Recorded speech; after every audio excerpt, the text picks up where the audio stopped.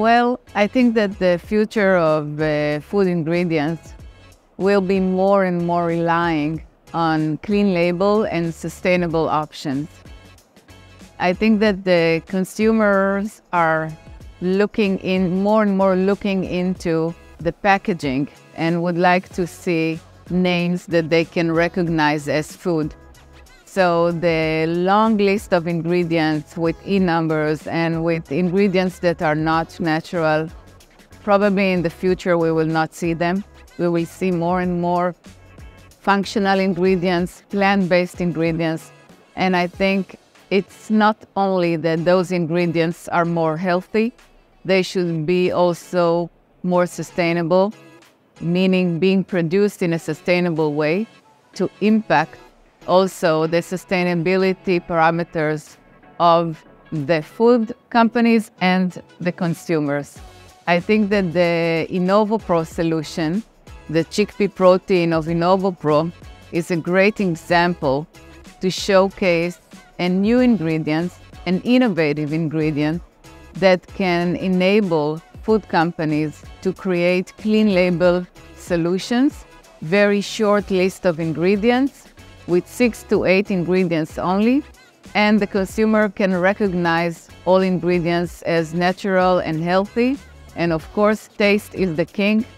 So any product that is produced with our chickpea protein must be very tasty. Consumers really change their attitude toward food, meaning food is not only a nutritious way, but also they expect healthy food to be very tasty and also natural and not industrialized as it was. And I think it's very hard to formulate in this way without using innovative ingredients, because the old ingredients are not working for consumers anymore. They create long lists of products that consumers sometimes find unhealthy. And in order to be able to meet those consumer demands for tasty, healthy, nutritious, sustainable new food products, the whole industry needs to change and to find new technologies and new ingredients and that will be implemented in those new products.